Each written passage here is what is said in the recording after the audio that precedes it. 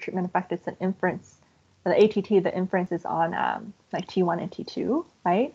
And so like you need like T1 to be large enough, number of pre-treatment time years, you need T2 to be large enough, and the ATT is average. It's not kind of like what you usually think of. It's actually, because we're only looking at one treatment unit, the average is over the number of post-treatment time periods. So presumably you could like use different values of T2 and get the ATT. It's not like exactly, you know, per period, but that's kind of like the closest.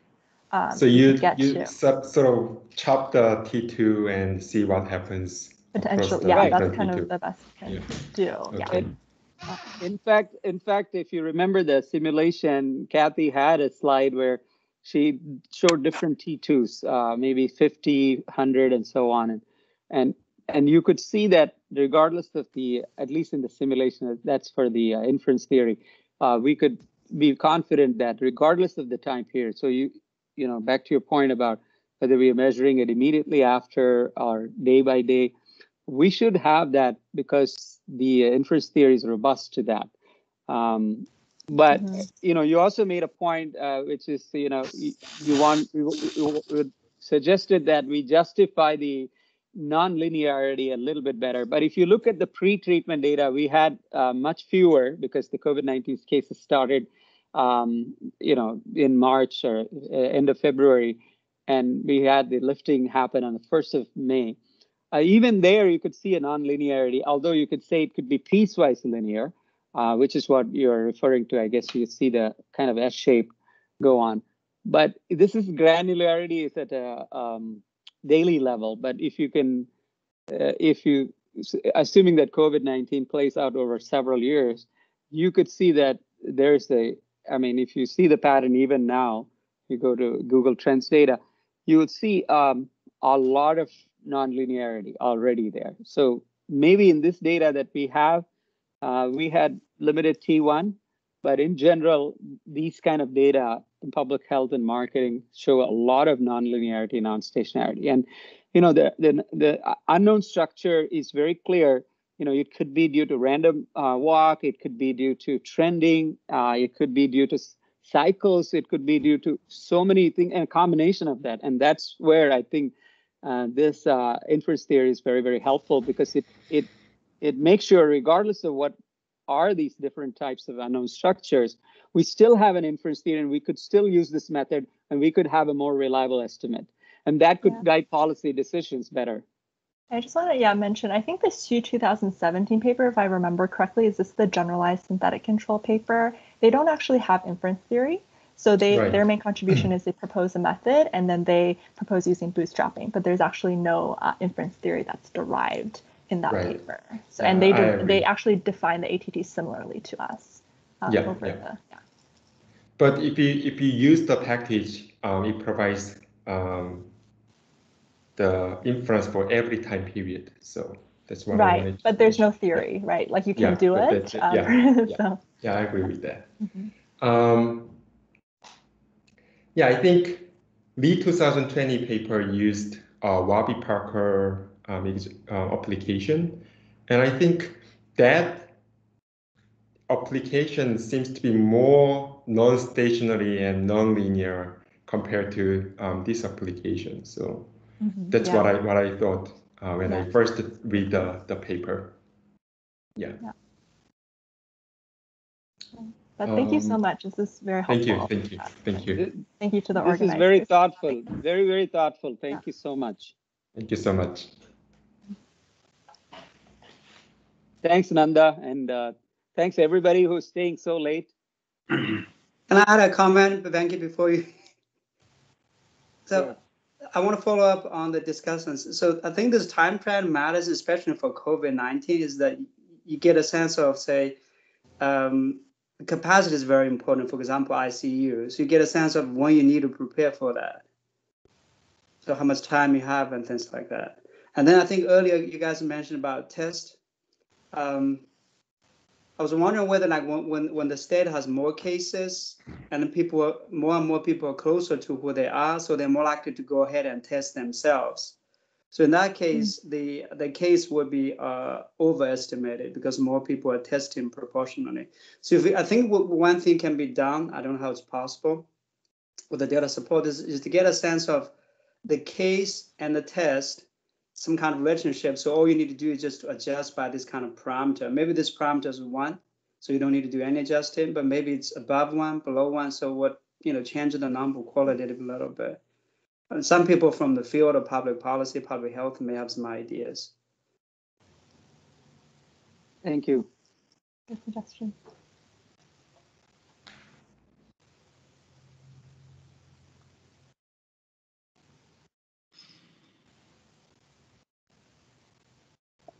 Is Nanda the wrap up in this room, or it's closing this, remarks in this room? Okay. Yeah, just stay. Don't leave yet. I think they are wrapping up now.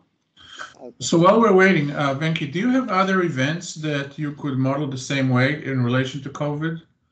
Like other things that happen, let's say at the local level or national level, or other interventions or announcements or policies or anything else? Or is this just a one-time thing, one event? We looked at the COVID-19 as the main focus for our Pericles, but we're open to any suggestions on other applications because we also have to get data. This was possible to get the data for all the states at the right time. Having said that, there are other states we can also look at. They also had lifting, like again, California imposed the shelter in place in January of this year, but we also need some decent amount of T1 and T2 observations. So this is almost like a running data, right? So even as we speak, we're getting some data and so on. So but methodologically, though, just to interrupt for a second, methodologically, is it possible to extend the methodology to account for multiple events in the same way, so that you have multiple, vertical lines that are, are happening? Yeah, so basically when you run it, you're essentially running it like one treatment unit at a time. So if you had like other states that lifted, you could just run the ATT for that, and then you could decide how you wanted to like aggregate the ATTs across different states. If you're looking at a completely different intervention, I would probably not aggregate those. Like if you're looking at, because then it would be hard to summarize, like what is that aggregation of those two different types of interventions. And in the data set, there actually is pretty detailed information about what type of interventions are happening. Some of them are just like, the state like had some announcement or some warning, and these are not very strong interventions. So I think the challenge is like finding a strong enough intervention where you think there would be an effect. And also, as Venki said, enough pre and post treatment time periods, enough control units to be able to use. If it's a national level intervention, you're not really going to be able to use this method unless you're comparing across countries, because then you essentially don't have any control units or control states to use. But Arnan, is your question more of can we develop an inference theory when there are multiple events, or is your question one of applications? Okay. Yeah, I'm interested in the methodology. I'm also interested in the application, both of these. The data is interesting, but the methodology is really interesting. And the question is, can you extend that methodology?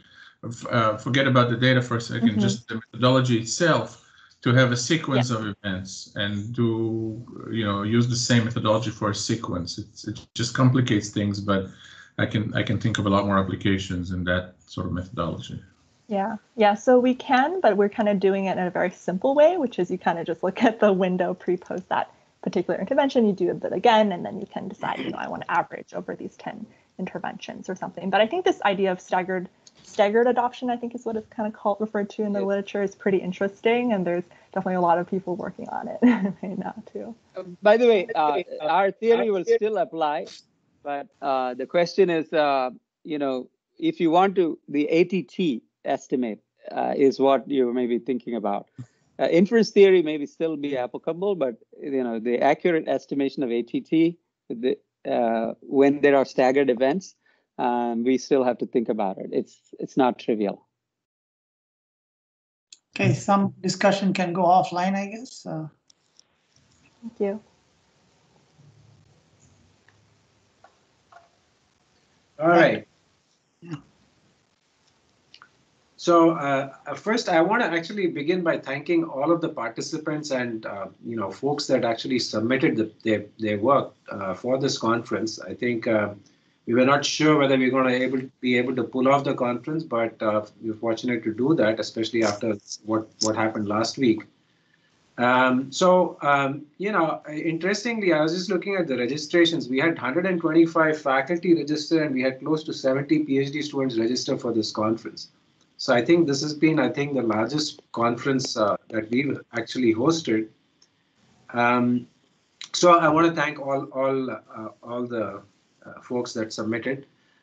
We had close to 80 submissions, so I wish we could have accepted all 80 papers, but unfortunately we had a constraint. So many of the really good papers we simply could not accept, and I'm going to blame our program committee, which comprised of Jun Hong, who's probably fast asleep in Singapore. Paul, I don't know if he's here, Paul Alexson, Oded at LBS, and Dina and Amin Saidi, Dina Maislin and Amin Saidi. So these are the people that actually helped me select the papers. And I also want to thank all the discussants for the hard work that they put in. And I enjoyed many of the discussions. Most of the discussions. And with that, I will turn it over to Ying. Oh, before, I want to say a very important thing. This conference could not have been pulled off without the help of Melissa and Kelly. So really, I want to thank both of them. And Kelly has really been, the real sort of force behind the conference. So she's the one who's kind of made my job really, really easy. So thank you, Kelly, and thank you, Melissa, for supporting the conference the way you've always done. So thank you. So thank you, everybody. Ying, are you there? Yes, I'm here. Okay, over to you. Okay, so I guess I will just take this opportunity to, say thank you to Nanda. I mean, I know this conference and to Kelly and Melissa for really, make sure that the conference, we are able to offer this conference this year, in these very special circumstances. And I know there's like small hiccup here and there, but I think overall, like we have really good presentations, very high quality discussion.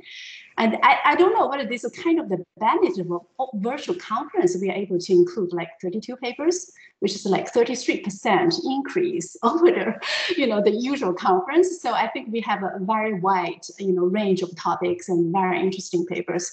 So I mean, without Nanda, Kelly, and help from Melissa, this probably would not happen. So really, thank you so much for making this conference, a possibility. I don't know whether we will be able to, have our life return to normal in fall 2021. That's my hope, and that's the university's plan. So if that's the case, I hope that the next year. So Kelly said she's going to run the conference again next year together with Nanda. So I'm sure that, it will be, I don't know, I can't promise, but I hope next year we will all, come back. I mean, virtual conference is great, but I still really enjoy all this fun time, kind of outside just presentation, discussion. So hope our life will kind of return to the COVID time again next year. So Ram, you want to say something? No, I'm fine. I just had a fun time, so. So. Okay. I do want to add one thing. I mean, I think, we had participants across the world. I mean, we had folks from Australia, we had folks from, so basically we went from, the Eastern Hemisphere to all the way to the Western Hemisphere, the complete globe covered, all time zones, Sungjen was in Hawaii, so all time zones in the United States have been covered. So it was a fascinating level of participation that we got from across the globe. So that's something that we were able to wing, I think, because of the virtual conference. Yeah. Anyway, thanks again, Melissa. Thanks again, Kelly. Okay, I'm leaving. Bye, guys. Bye-bye. Thank you so much. Bye, Hope to everyone. see you Thank you. Next year in in Dallas person. next year. Bye. Thank Thank you you. for a high Bye-bye. quality conference. Bye. Thank you.